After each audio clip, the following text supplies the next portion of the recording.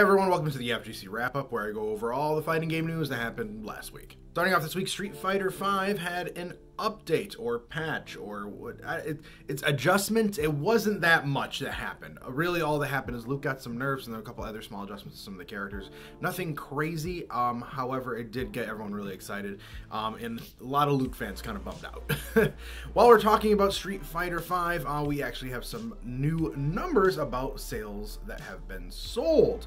I'm gonna check my thing right here quick to make sure I got this correct. Yep, and it sold 6.2 million copies. That's Street Fighter V.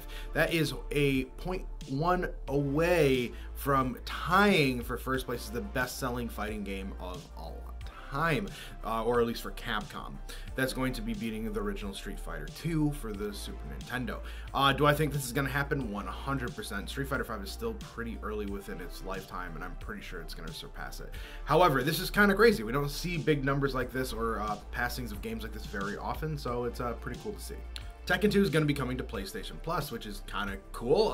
You don't really see a lot of the retro fighting games, especially the 3D retro games, get some love. So hopefully we get to see more. Maybe Tekken 3 will get added, which will put a lot of people into a very happy space. Team Southtown has officially arrived in King of Fighters 15, along with a balance patch, which is very exciting. Billy, Kane, Ryuji, and Geese Howard have been added into the game. I have been trying out Geese, really fun.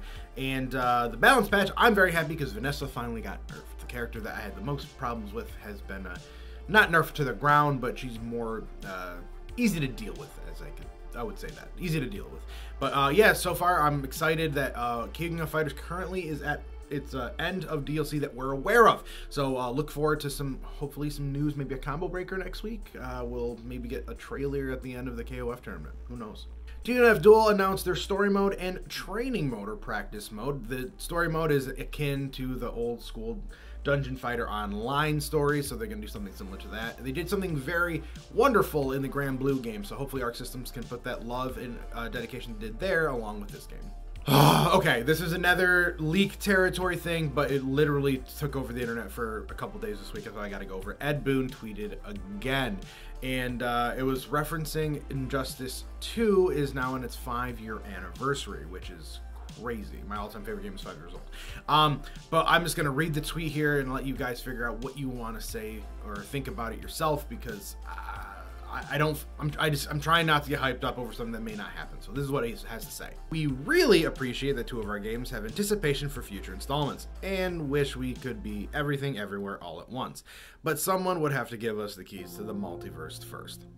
He then goes on in right under that tweet saying, yeah, that was kind of unintentionally cryptic. I was basically saying that at the moment we can't work on every game we'd like to make all at the same time. Did respond to some of his comments in this tweet, which one of them was, we just want a new MK game, and he said, no, that's just what you want, which once again throws this question up into an air. Like, this idea makes it seem like, yeah, we're not going to be doing Injustice, we're going to be doing MK, or we're not doing either of them, we're doing something completely different. So I'm not putting any merit in any of this, and I'm just going to fingers crossed we get something, whatever it is.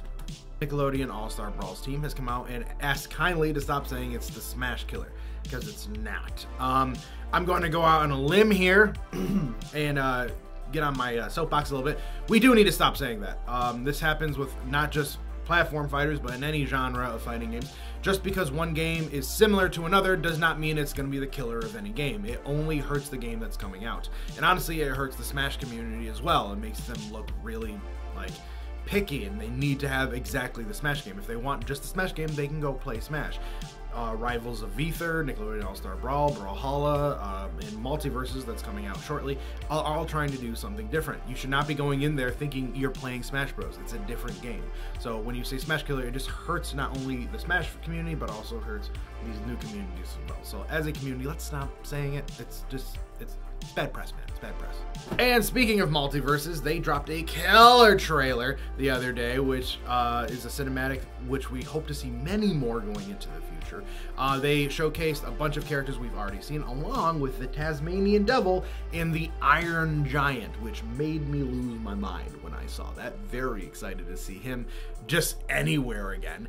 I did get one of the beta keys or alpha keys. I have been playing it for a while now. Played quite a bit of Harley Quinn. She's the character I like the most, and It's fun, man. I've been playing strictly duos, and I've had more fun with this than some other fighting games over the last year. So I can't wait for this game to go full launch, and especially with it being free to play. I don't know what's in store for it, but from what I'm playing so far, I think we have a winner on our hands. I try to cover everything this week, but if I miss something, make sure you at me on Twitter. I'll try to cover it in next week's video as well. And the FGC TikTok video of the week is I'm going to shout out my girl Sharpie. Sharpie is actually one of the leaders within the Multiverse community right now, and actually she's being put as the face of it. She actually did a tweet the other day where they actually admitted that they are a Sharpie stan. I just want you to make sure if you're not following Sharpie, make sure you go follow her, and let's give her some love because I'm super proud of her. And that's going to do it for this week. For those who don't know, I stream on Twitch every Tuesday and Sunday. Come and hang out. I also have an FGC TikTok account you totally should be following. If you liked the video today, don't forget to leave a like and subscribe. My name is Phil, and of course, I'll talk to you guys soon.